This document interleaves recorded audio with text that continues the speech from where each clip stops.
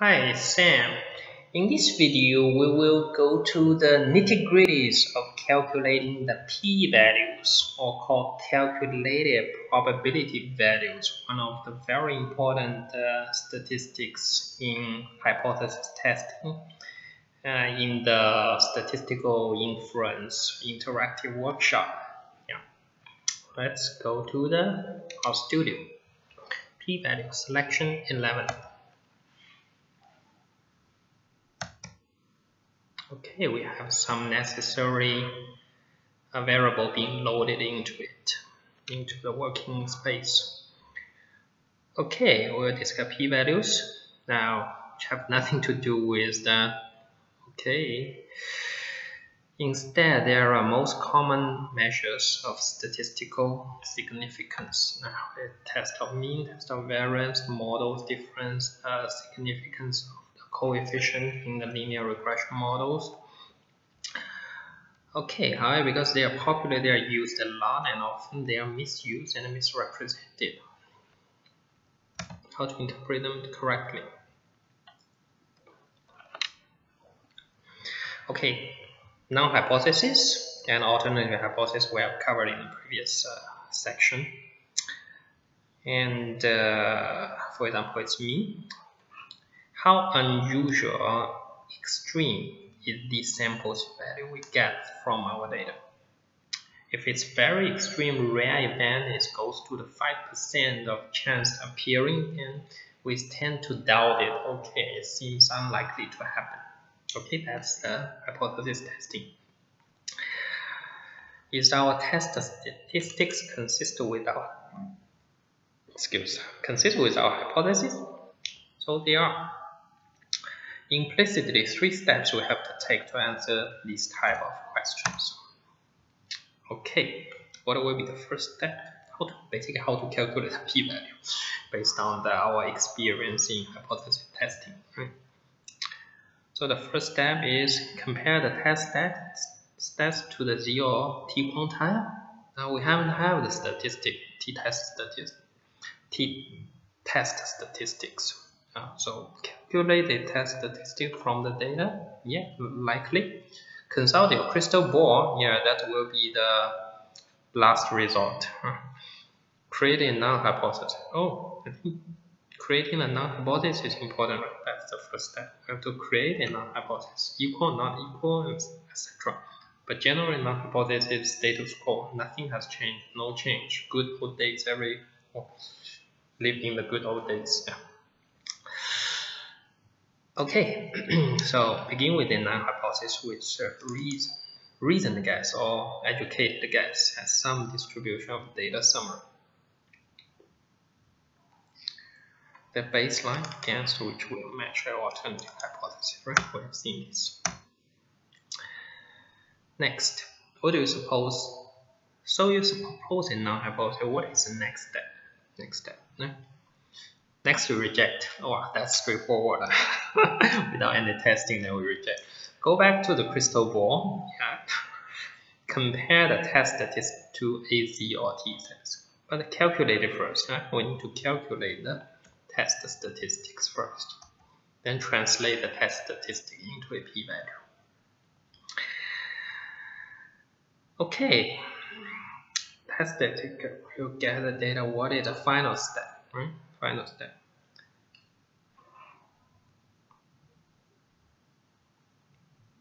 We already calculated.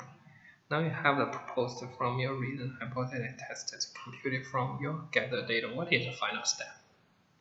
Compare the test statistics to the hypothetical distribution or the threshold. See whether how far is 0.05 or 0.25 or 0. whatever. Then we calculate the z-score or the corresponding test statistics to compare. Okay. Your comparison tells you how extreme the test value is towards the alternative hypothesis. How extreme. The p-value is a probability under the null hypothesis of obtaining evidence as more extreme than your test statistics. More extreme. Obtained from your observed data, which is your sample data, in the direction of the alternative hypothesis. So p-value is say 0.05. If your value, your calculated test statistic is towards the extreme side of 0.05, the chance to happen is very small. Then we have reasonable ground to reject the hypothesis and to accept the alternative, because it's very rare to appear in the current H0 null hypothesis. Current hypothesis is very rare to happen, less than 5% chance. So it's unlikely to happen. So we accept the alternative, will turn to the alternative. If so, the p-value probability of seeing your test data is small. Then one of the two things happen. Okay, it's very comprehensive. Either H0 is true, you have committed observed a rare event, and this is unusual test statistics, and or H0 is false. Let's go through an example. When H0 is true and we reject it, what is this type of error? This is type 1 error, false positive type 1 error. So this is the error, or we are not making any error. It's really rare, it's not possible for the hypothesis 0 to happen, now hypothesis to happen, then we reject it. So either we make a mistake or we are right. When we are right, we reject the null hypothesis and accept the alternative hypothesis. Well, I'm repeating too many times. So suppose that you get a t-statistic of 2.5 with 15 as the degree of freedom. Okay, mu equal to mu. Versus an alternative, blah, blah, blah. Do we want to find a probability of getting a t-stat as large as 2.5? A t-statistics 2.5 with 15 degrees. Okay, we want to get a t-stat larger than that. R can help us. We use our function pt, probability. Lower tail is false. This function returns one of the two probabilities. Either the probability of x greater than p, lower tail is false, or x smaller than q, quantile. Lower tail is true. So lower tail is on the left side. If lower tail is true, we calculate the left side of the 5% or 2.5%.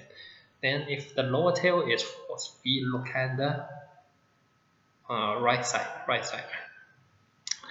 Okay, so the right side is x greater than the quantile. So it's greater, and it's on the positive side of 0. The right side is positive, so x greater than a quantile with that particular probability. So two tails. So right side is lower tail equal to false. Right side is lower tail. So left side is called lower tail, and the right side is actually higher tail, higher value. Okay, we set q equal to this. PT, probability t. Again, we use PT to find the t distribution, student distribution. Yeah, I have to correct it. Student t distribution, not normal or standard t distribution. Students. And p binomial.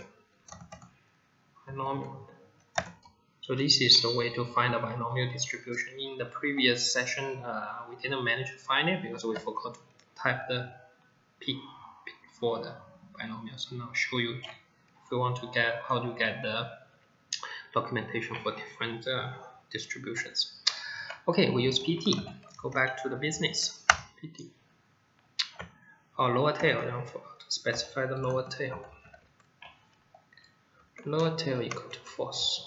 So we are comparing the alternative hypothesis, which is mu greater than mu 0, x greater than a quantile, and lower tail need to be set to the false. Okay, probability having that is 0.01, around 1%. The result tells us H0 were true.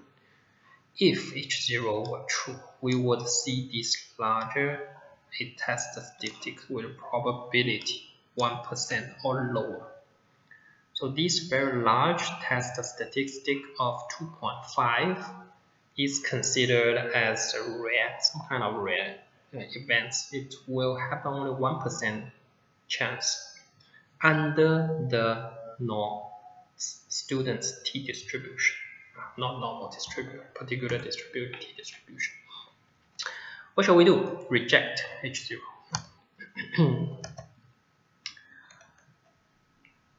Okay, let's move on. Why did we reject? Find the quantile associated with this test. Okay, set that mu equal dot. Assume we use a c-test. We reject the one side test when alpha is set to 0.05. Why do we reject? Quantile associate.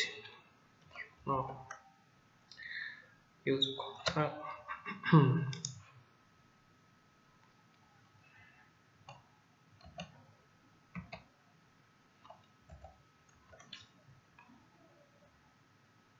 Okay.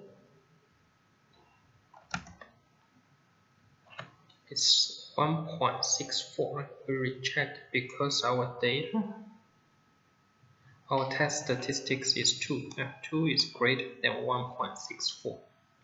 So it's in a rejection zone of rejection, 5% zone of rejection. Shaded portion of this figure because it exceeded the quantile.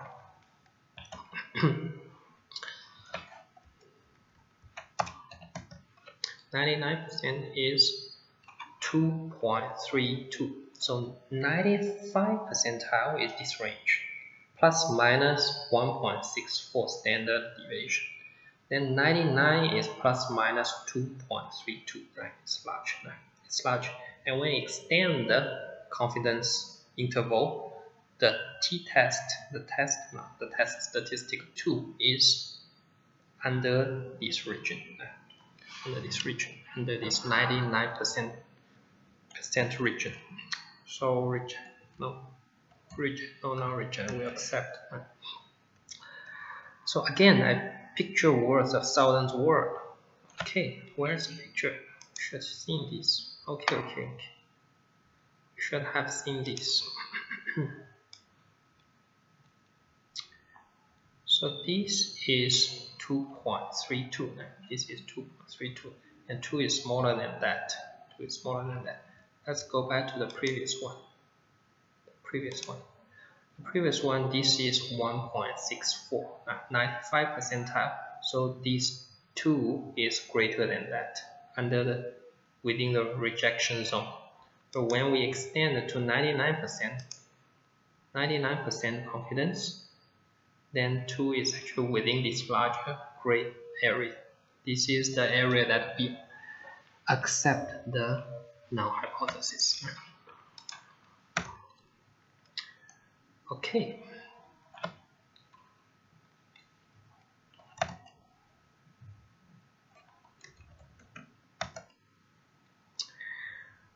Probability null is 97%. So this line is, this area is 97.72499, and this is 1 minus that, p norm 2.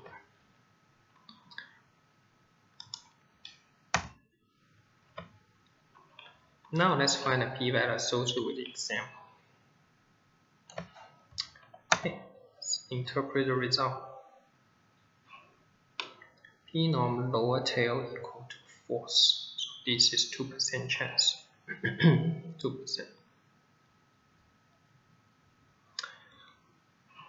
That's the level significant, about 2%. So basically this value plus this value will be 1. Yes. We are providing the same statistics, number 2. So add them together should be equal to 100%. So it says p-value is a universal statistics to compare instead of specifying alpha value or non-alpha value under different distribution where you will get different quantile. While p-value calculated probability will be comparable when you are having different, you are comparing statistical in different distributions.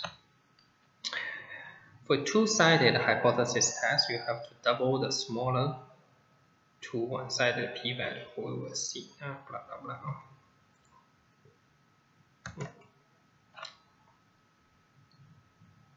Double the smaller. Okay, let's move on. So this again, we see that 7 out of 8 girls using binomial distribution.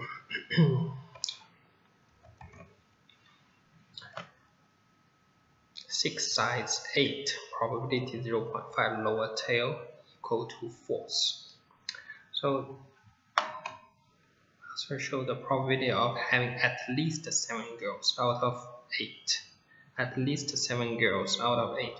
When we are using the probability function of the binomial, we state the first value as 6. That means it's greater than 6. Greater than 6 means at least 7 girls. So that's the requirement by this p binomial function. So you will get this probability value here. Get this probability, which is at least 7 girls out of 8 children. Is this. Okay, we see the probability of 0.3 reject or fail. To reject, we will reject. So it's only 3% chance, and our tolerance rate ratio is 5%. So we reject. We see a probability of blah blah blah. Shall we reject or fail to reject? If alpha equal to 0.04, still reject. Still reject. 0.03, then probably we fail to reject. Okay, for the other side of the test, we want the sample size of them.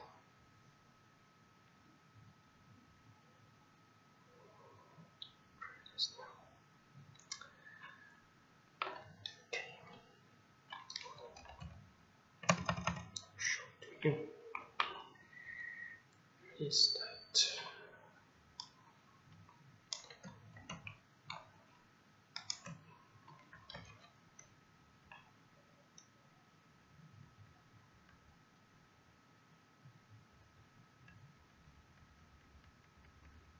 so tail equal to true.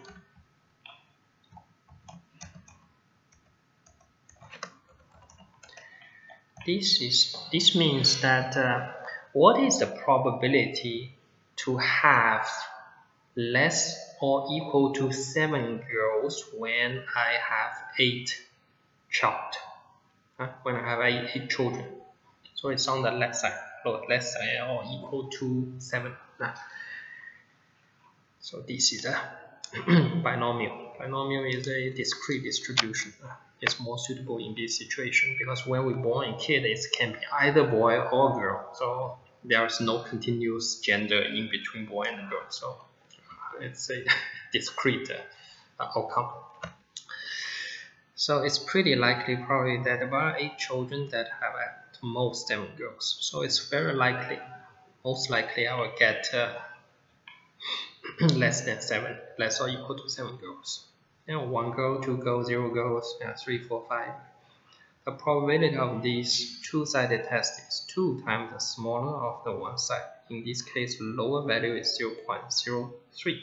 So times 2, the p-value is the p-value for the two-sided test. So 0.07. Now a final example using a Poisson distribution. So remember that this is discrete and involves counts or rates of counts. So the example from slide, okay, so one is a hospital, infections in a hospital. Suppose that a hospital has an infection rate of 10 infections per 100 person days. Yeah, person days. There are also times at risk. This is rate of 0.1. Assume that an infection rate of 0.05 is the benchmark. Higher than that, we say, oh, the risk is increasing. Lower than that, I say, okay, I think it's fine. So this is our alpha value, 0.05. Recognize it with this model. Could the observed rate of 0.1 be larger than the benchmark 0.05 by chance, or it is indeed a problem at the meantime? So we have to look at the sample size.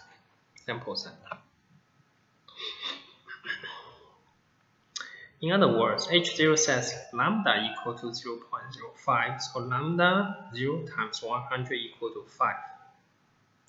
And HA says, okay, we should look at lambda greater than 0.05. Lambda is the calculated mean for the Poisson distribution. True and all this rate is just, or should we reject?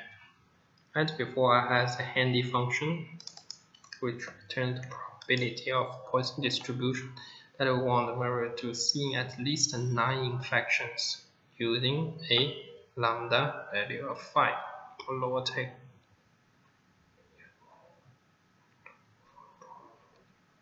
Greater than the argument.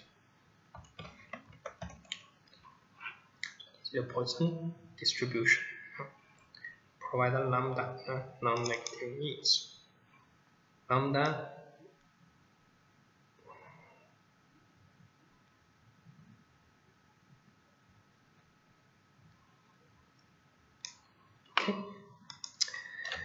okay, let's have an interpretation on the result.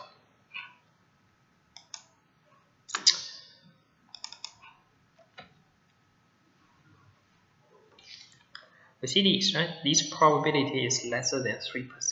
So should we reject or accept? That means we should reject. So let's go back a little bit to interpret more. So the probability of seeing at least 9 infections. At least 9 infections, because we have how many? 10 infections. At least greater or equal to 9 infections. And in order to use this probability of Poisson, we need to provide a lambda. The lambda value equals to the 5. 5 is calculated based on the threshold times the number of persons over time. So the events over time. So that is the how to calculate it. So we put 95. The lower tail equal to 4, so we are looking at the right side. So we are comparing that the sample's infection rate is greater than the threshold or not. Okay, so that is the calculation. Okay. So again, Poisson here 9 is greater than 9, so we have 10 people here, right? And the threshold is 0.05 we are comparing with. So the chance is actually 0.033%. So getting 10 events, 10 infections for this sample size over time, the chance is 0.03. We compare the 9 with the mean value. The mean value in this Poisson distribution is the benchmark times the number of events over time. So this is 5. So we will expect around 5, but now we are seeing 9 to 10 events. So is 10 significantly different from 5 or not? It is quite different, so it's only 3% chance that we will observe 10 infections. Fail to reject. No, it should be reject. Should reject. So we reject the infection rate hypothesis hypothesized at H0 since the data favors the H rate, the calculated probability very small. Indicate that the current rate 10 infections for 100 people over a day is very significant. It's very significant. 10 infections per is significant.